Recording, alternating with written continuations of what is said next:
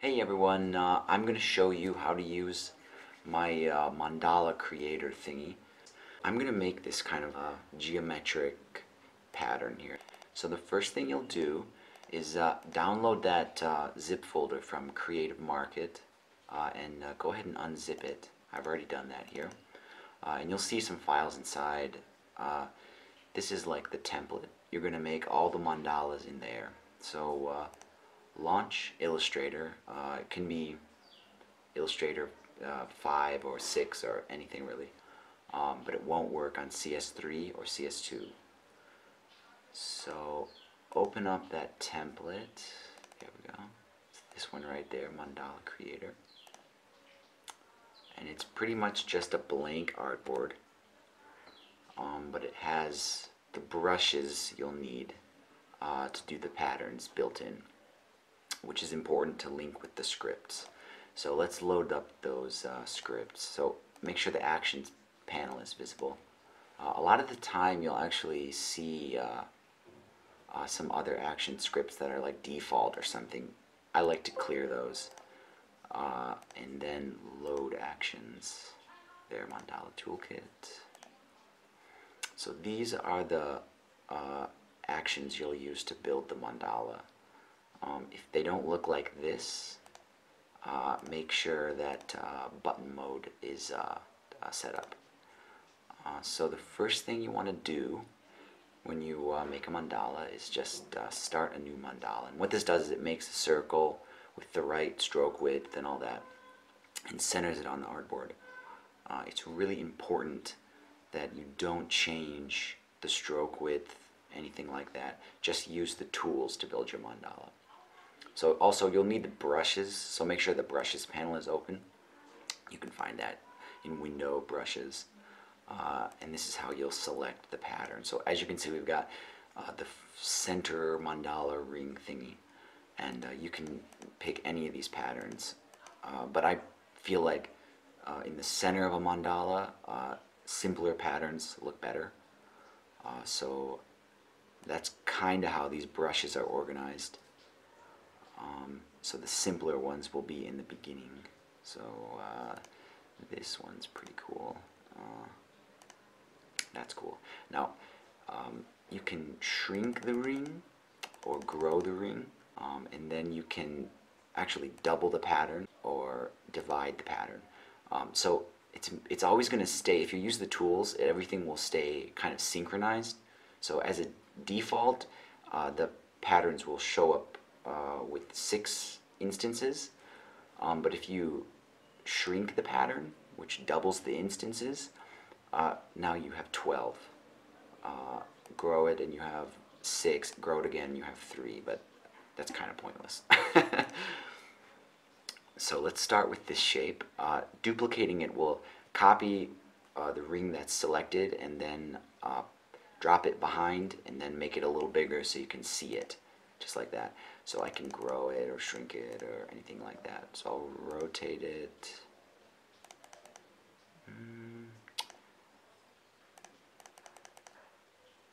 And I think I'll select a different pattern for this one. That's kind of cool, actually. Okay, I'll duplicate it again. That's pretty cool. And then I'll rotate. So you'll notice that the 6 instances is getting kind of big. So I'll shrink the pattern, grow the ring again, and I want it, by default it'll align like this. So I'll rotate it 45 degrees, so now it's aligning vertical, just like that. Okay, that looks good. I'll duplicate it again, rotate it 45. That's a pretty good looking pattern there.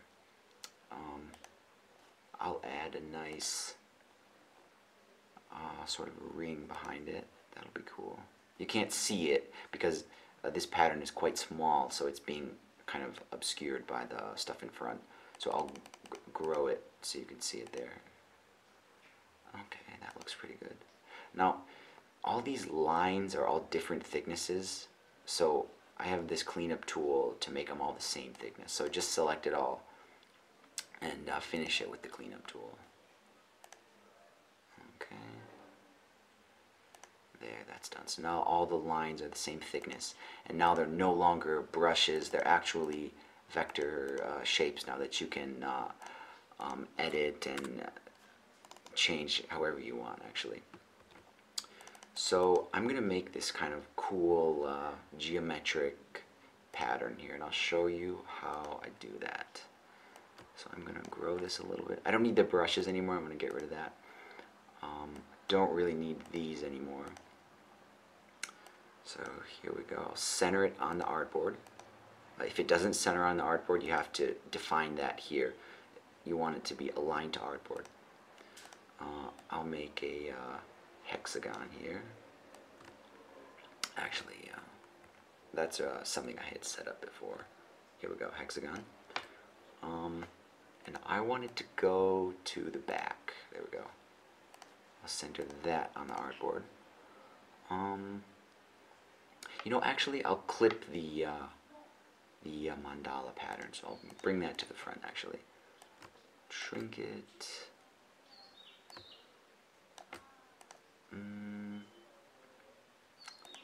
Okay.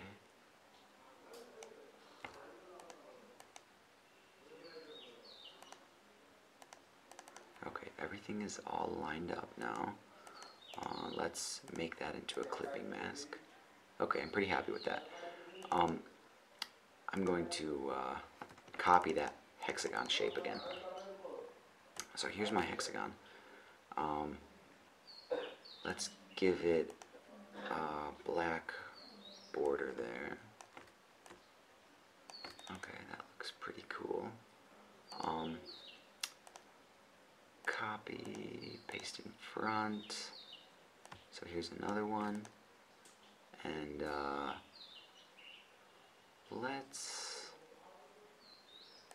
I'm going to group those and give them a white fill and send them to the back again.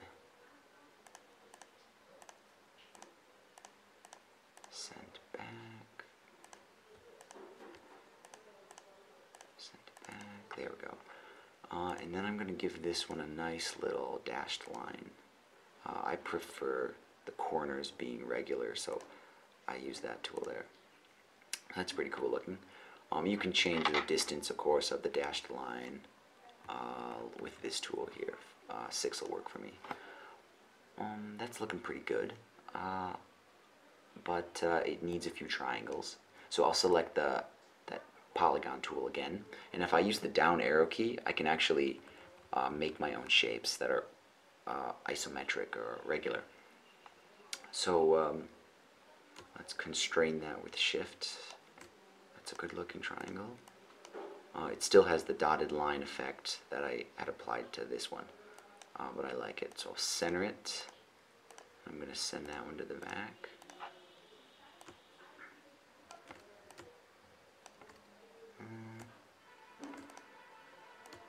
Let's see.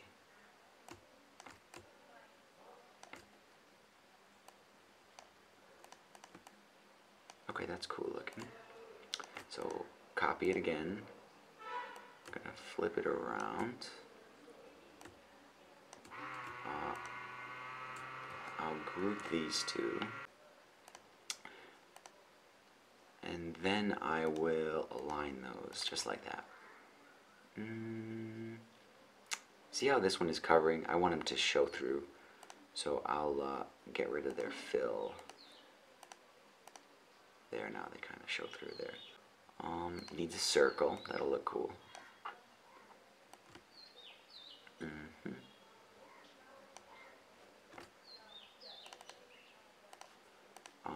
I don't want that to have a dashed line. Okay. Let's add another circle there. Okay. Now I want everything to have the same line thickness, so 2 points. And then maybe I'll make a few things a little bit bolder. So I'll make this one 4 points. That looks cool. And then I can actually go into my mandala by clicking a bunch of times here. And I'll select this ring. The rings are all grouped, so you can change the stroke of all the pieces at once. I'll change that one to 3 maybe? 2. Okay, and then actually I'll make that one a dashed line. I'll make this a little bolder. Now I'll select everything here, and I'm going to rasterize it and trace it. So rasterize it to really high DPI. Okay, now it's actually a pixelated image, and I'll use the live trace to make it a vector again. And what this does is flattens out all the different layers of fills and whatever. I just want black lines now. So let's see, live trace. I'll click on the default live trace, which works fine. I just want to make sure, I'll open up the options, and I just want to make sure that white is being ignored. There we go. So now basically there's no white, it's just black. Let me expand that. And now we've got vector shapes again, and they're pretty smooth. So let's copy that, and then I've got another project. So here's my other project, and I'm just going to paste my mandala right in front there, and scale it down.